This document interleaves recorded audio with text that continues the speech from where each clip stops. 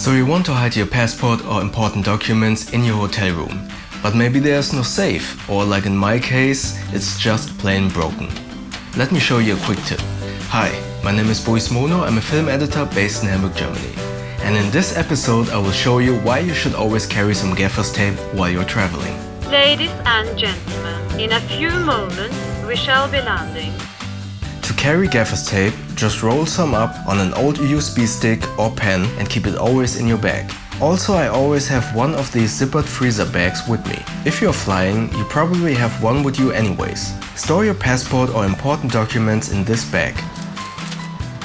Now we will look for a drawer or any other place where no one might look or clean up. Tape the bag underneath so you can still open the bag if you need something. This basically protects you from thieves that break into your room and grab the first thing they see. Therefore, this is not a perfect protection against theft, but it helps you in the case when you just can't carry all your important documents with you. I'm still looking for new methods to protect my stuff during my travels, so let me know in the comments below. And if you enjoyed this video, click the like button. And please feel free to subscribe to my channel so you won't miss next videos.